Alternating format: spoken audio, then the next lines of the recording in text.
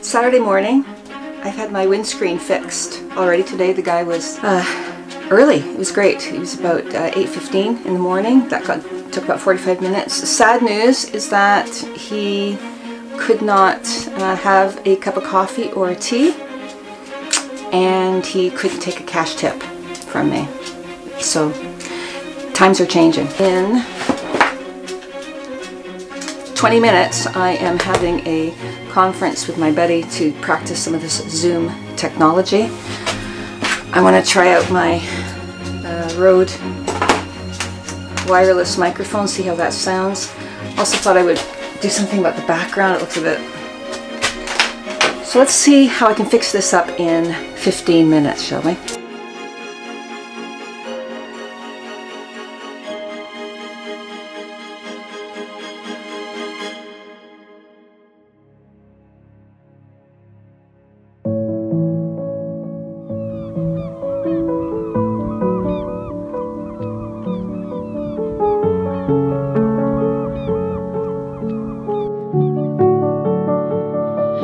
It's about 7:30 at night, and I finished my first Zoom meeting, and it went really well, actually.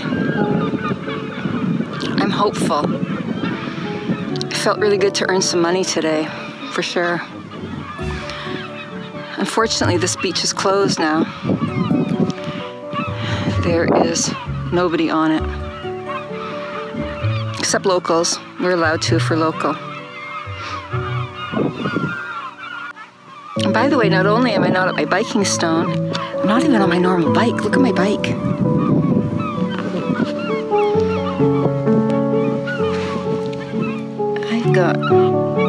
I've got my new little folding bike. It is so much fun.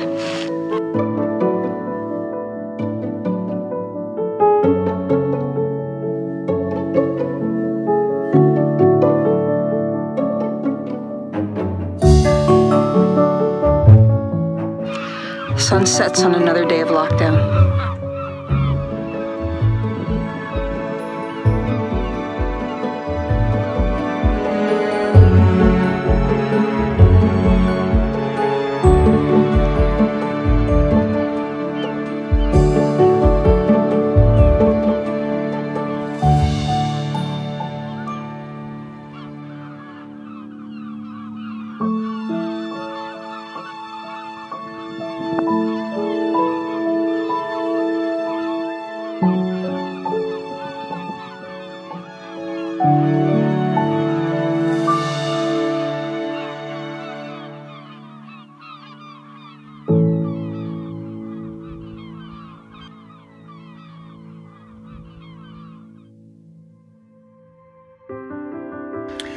Off to the supermarket. Now, I'm a bit nervous about it, actually, just because I'm not looking forward to going to a place and having to spend 2 hours and being in contact with people that might be ill. But then I think of the grocery people that go to work every day in the grocery store. So, Karen, get a grip. How I have equipped myself: I'm going to wear these gloves. They're not plastic, but they are a barrier. I also have some of this. I'm going to squeeze on my glove. I don't want to take it out of the car because I want it to stay clean. I also have this that I'm going to wear. Now, it's not obviously a surgical mask or anything, but I've been having this discussion with people for a while, specifically my one daughter. And it is true, the CDC and other organizations said masks aren't going to protect you. And I see that to a certain point. However, this conflicts with the advice, which is act as if you have the virus. Because quite frankly, nobody knows if they do. There's such a long incubation period. Now, if I have the virus, the information is you should wear a mask. So if I'm going to act as if I have the virus, I should be wearing a mask. I don't have a mask, but at least I have this. It is some protectant. I don't have a cough and I don't have a sneeze, so that is something. I've got my list. Remember, I haven't been for 2 weeks, so it's fairly long.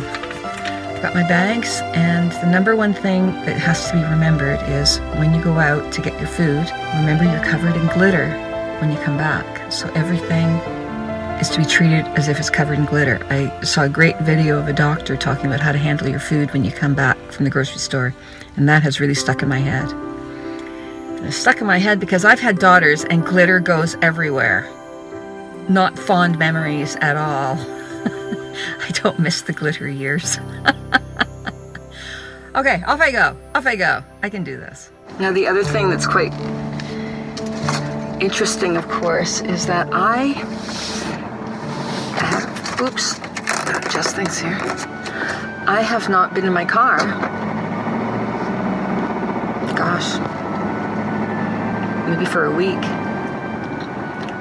Remember, I live on the road. I'm in my car all the time. The good news is I cleaned out the inside of my car last week. What a joy it is coming in a nice clean car. I love that feeling. The roads are completely deserted.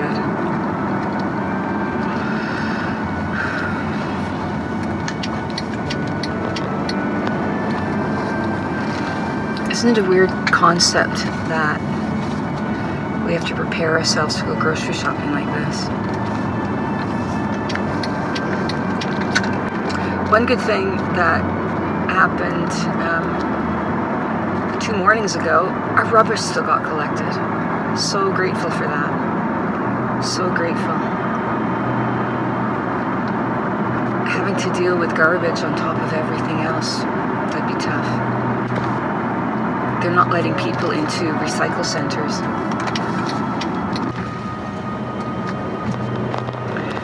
I am actually doing this at 1 o'clock in the afternoon on the Thursday. 2 weeks ago when I went, the grocery stores were open at 6 a.m. I checked last night. I planned to go at 6 a.m. again, and it showed that the grocery stores are now open at 8 o'clock. Also on Thursdays from 9 until 10, the NHS get to access the food. And apparently there's a new way that you pay. Everybody queues in one long line at the back of the store, and then it's kind of like a bank. It's one at a time. You get brought forward. Amazing. There's like 10 cars in the road, and there's still the a-hole that cuts me off at a roundabout. Honest to God. Looking at the grocery store. Parking lot is not packed. It's busy. I don't know why I'm so nervous, but I am. I think I'm nervous because I've got to get stuff, and I think I'm nervous because I'm not going to be able to get it. That's what I'm nervous about. Okay, I don't see a big queue outside the store. That was one thing I was fearing. Let's see if I can park at my favorite spot. I can. Yay. That's a good sign. I'm a slight superstitious person, which goes against everything in my logical head. Still no Calpol. I did it.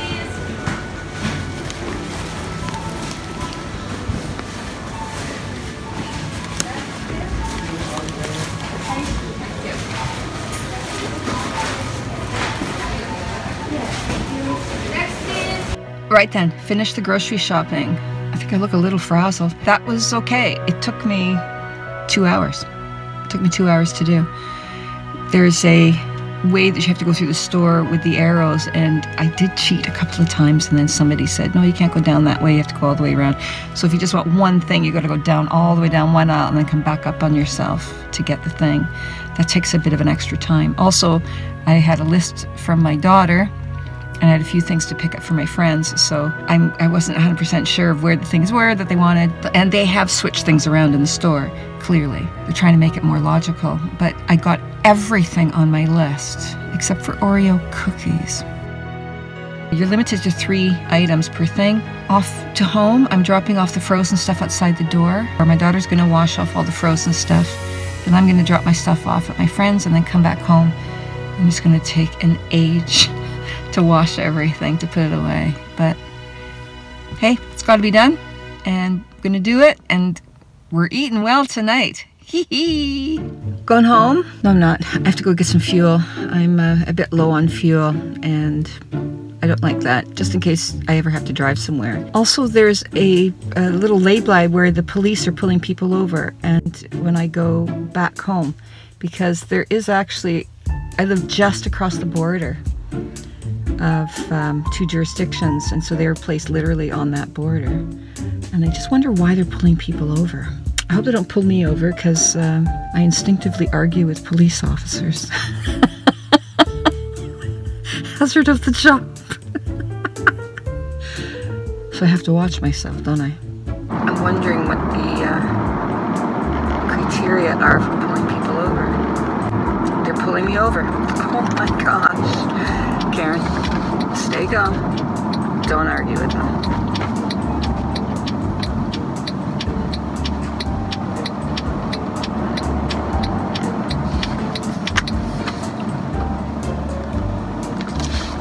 Hello, how are you? Hi there, I'm good. I think they were checking the vehicle behind you of the van they were. Everything alright? Yeah, everything's great. Everything with you? Yeah, good purpose of travel? I live in... Where have you been? I dropped off food for a friend of mine. Oh yeah, fine, Yeah. there we are. Alright? Okay, great, thanks very much. Very much. Okay.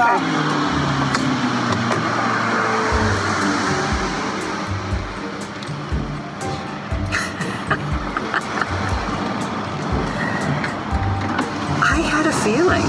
Oh my God, my hair. I wanted to do social distancing with myself.